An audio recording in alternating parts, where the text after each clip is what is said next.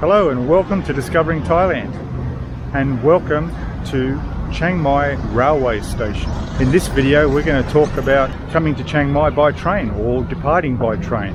We're going to look at what it costs, the layout of the station, what's here, what to do when you get here, some local hotel that you could stay that's close by, and we'll look at the prices. We'll even try and have a look on a train if we time it well. We might be able to jump on and have a quick look at the carriages. We'll talk about the type of classes of sleeper and different sort of trains, mainly referring to the one to and from Bangkok that leaves overnight, and there's one during the day. We'll get the prices of what it costs you to catch a taxi or a tuk-tuk into the city from here, and all the information that you need if you decide to either arrive or depart by train, which I'd done personally about 12 years ago. Came up here from Bangkok on the first class sleeper. Quite nice if you want to really do it that way. We'll go for a walk through now and have a look around. So they've got this beautiful steam train parked right out the front here on display. Looks just amazing. Look at that. Really sets off the place. As we head down towards the building, quite unique with the clock tower there on the left. It's quite a nice looking station in its own quirky way, as you'll discover. A bit of a mixture of the old with the new. But a little bit of information, it's 751 kilometres from Bangkok Railway Station to Chiang Mai Station. These trains can do it in between 11 and 12 hours.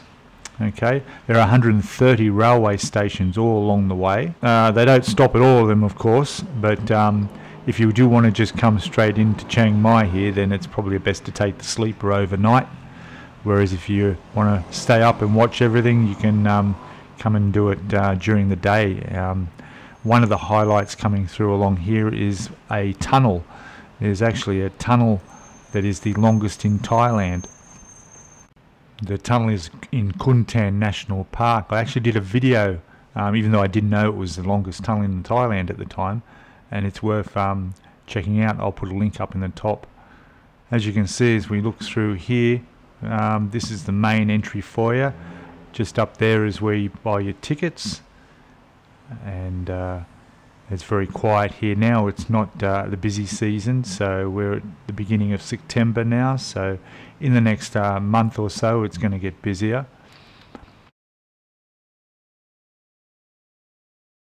There's our little shrine there, it's always there. The board here showing the different types of class timetables of what time they arrive. And there's also digital arrivals monitors that you might notice up above that have the times of the trains coming and going. And there's a great website which I'll put in the description that tracks the times and the trains. As you saw, there's ATMs where you can use your international Visa cards or any banking. Got some good food places on the platform here. You know, not as cheap as 7-Eleven, but you know, not much dearer either. I went in there, I bought a small can of Sprite that cost me 20 baht when I know it was 16 baht in 7-Eleven. And there's our little waiting room, the old wooden benches where you can sit down. Not the most comfortable. You'd probably be glad to sitting on the train once you get off those benches. But yeah, that's the little waiting area. And one of those new coffee machines over there too, which is quite interesting. There's hundreds of different types of coffees and drinks you can get out of that one machine there. So there it is, looking up the platform, and we'll go up there shortly. What I do plan to do is I'm going to come back tomorrow morning when the overnight train comes in. It's about 7:30 AM.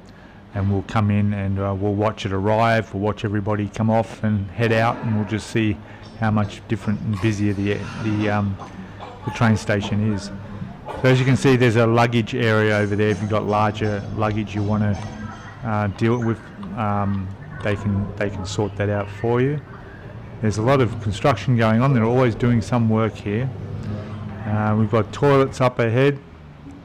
So you've got toilets there. It was quite funny, I noticed the sign. I'll put a picture up in the corner of the toilets. Interesting was the payphones there too. Interesting why they would have payphones. There were some new ones just being installed there. So yeah, there's the board again showing the timetable. Like I say, this is the end of the line. Nothing goes further north than Chiang Mai. So yeah, so we'll come back. Here's the information here, and you'll see just up there is that monitor that you can go to the website and monitor the up-to-date live information on the train's whereabouts and timing. Here we've got some charging areas here, so if you need to charge your phones or anything, that's handy to have. And that's looking back out into the car park. So now I've just noticed, I thought I'd show you the left luggage room is here. So you can come here and leave your bags, where the prices are up there.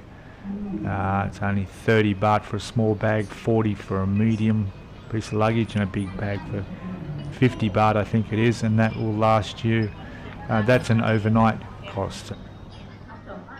So when you walk out of the station, this is where you'll be in the car park area here.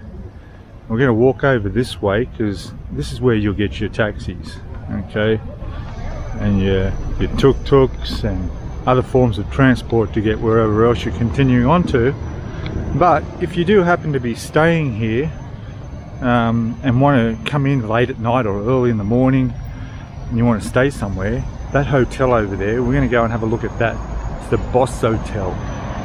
We're going to go check that out, see what the prices are, because it's right here at the station. It's very convenient, and you know, sometimes these train trips aren't as comfortable as you might think, and you just had enough and don't want to continue on.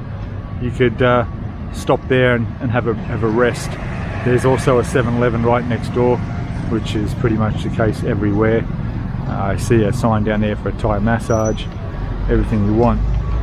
Okay, so what I'll do is I'll go over, I'll ask one of these taxi drivers how much it is. The Taipei gate is the main central part of Chiang Mai, and that's where we go. And these guys just waiting for the trains to come in. Hello. So, is this yours? That's your there. And you say from here to Taipei gate? 100 baht. Very cheap, not far. Okay, that's good. I'm not going, but for my people watching, they come in here, they come here, they know. Okay, yeah, and you'll play checkers, yeah, or chess, yeah. Wait for the train all day. All right. Thank you. 100 baht for a comfortable car. You're literally less than 10 minutes with traffic from the centre of Chiang Mai. It's $5 Australian, it's $3 US, it's nothing. Okay. Now there's a nice time over there for breakfast over there. They've got a buffet breakfast for 179 baht. Looks really nice for those people that come in the morning. We'll have a quick look in here and ask about it.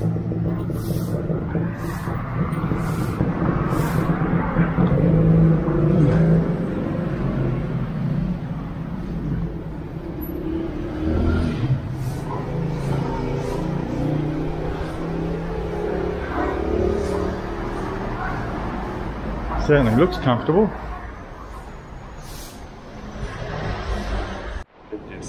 This 1,000 and this is a 1,200. Okay. Because this room is bigger. Yeah, bigger. Bigger than this room. Okay. Yeah. And this room 1,200. Right. Yeah.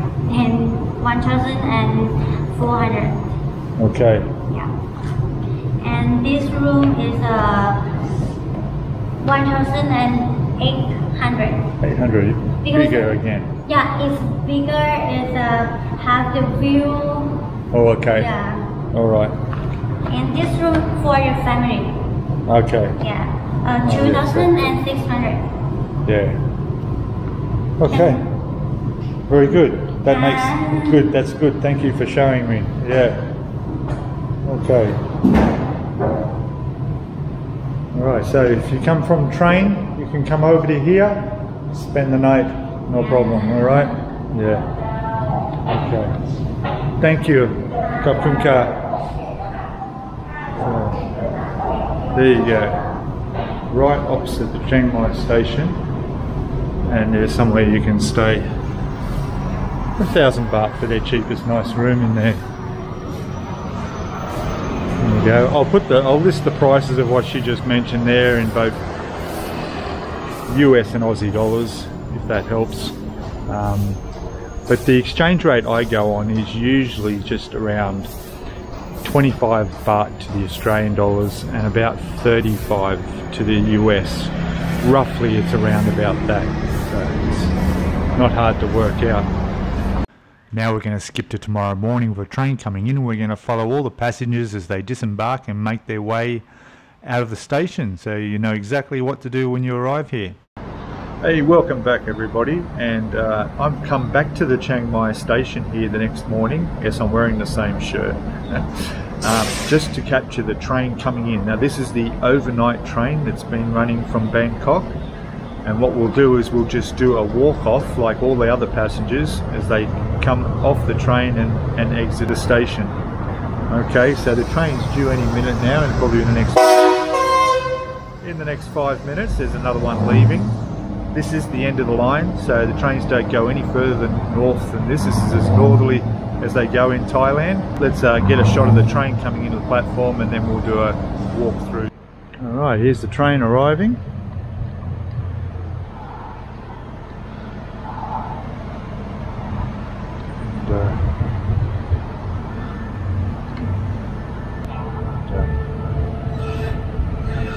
And it's pretty much on time.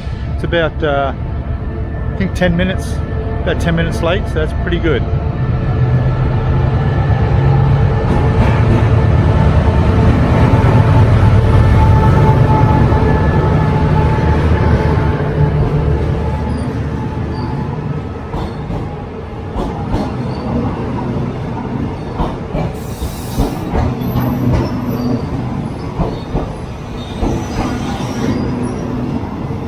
There's quite a few people on there, I can see.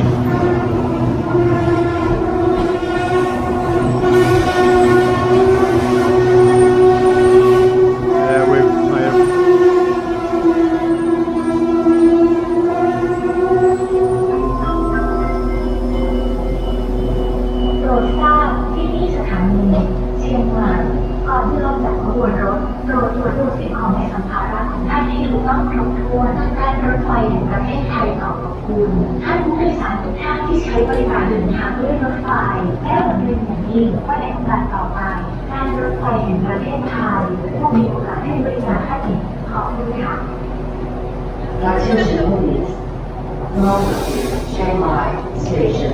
Please check your belongings. Now I'm not sure which class this is. And look forward to serving you again. Thank you. We'll stand out of the way a little bit, but we'll go down and follow where most of these passengers are going to head to. A new batch of tourists arrive.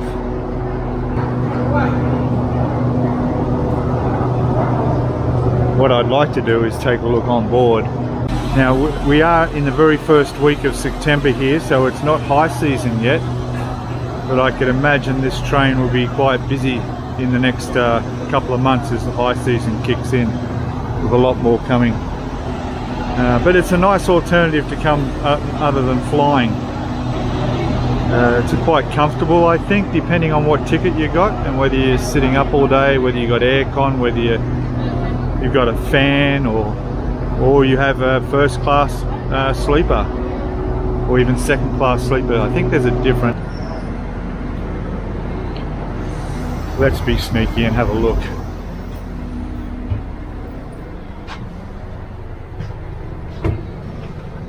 Hello. Hi. So as you can see here, it's alright, bunks come down. This is probably second class sleeper. I've seen ones that actually have completely separate rooms. There we go, we managed to have a bit of a walk through, so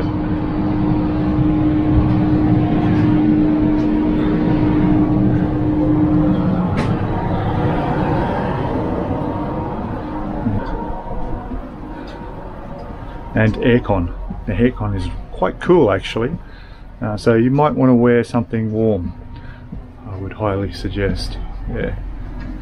Okay.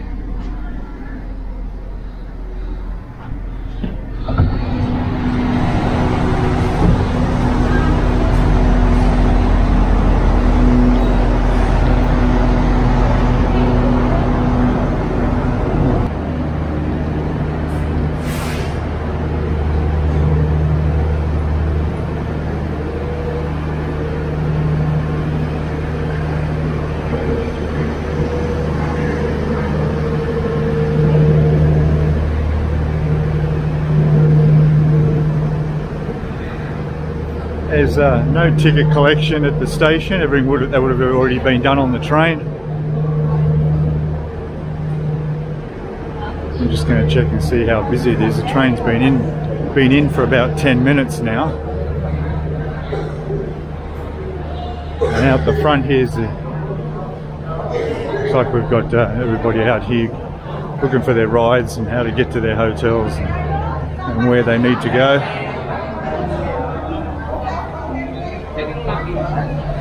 So here we see all the people that have all the hotels, all the taxi drivers looking for customers, and they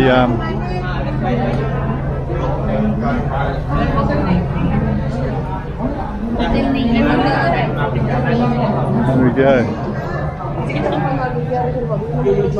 So not too crazy out here, not too crazy.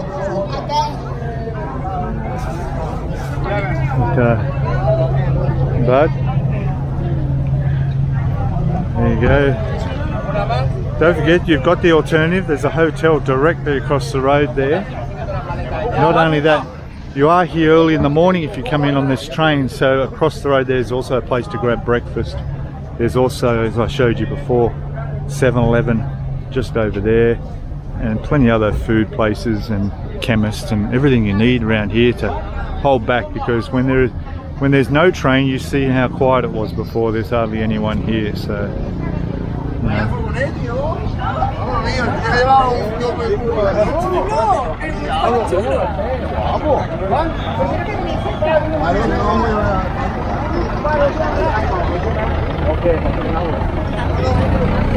A lot of people looking a bit confused, but probably first timers here in Chiang Mai.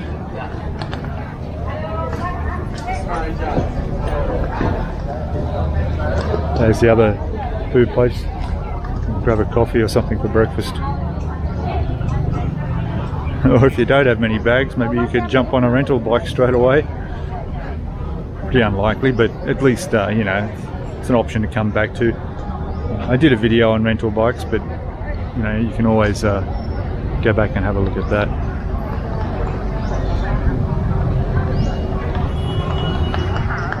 Okay, so there you go, Chiang Mai Train Station. Hopefully that covers everything you need to know if you're arriving or departing here. One thing I also want to mention is that it's an area over here for motorcycle parking, so maybe you could use that long term as well. I'm not sure. We'll just swing the camera around and have a look. You can see over there we've got the parking over there. But yeah, anyway, I hope that's handy for everybody. Don't forget to put a comment if you have any questions or anything you want to ask down in the comments below. And everybody here is trying to get a ride. They're all looking pretty weary. Alright, thank you everybody. Don't forget to give us a thumbs up and subscribe or join the channel to help support. And I'll see you in the next video. Alright, bye for now. Cheers.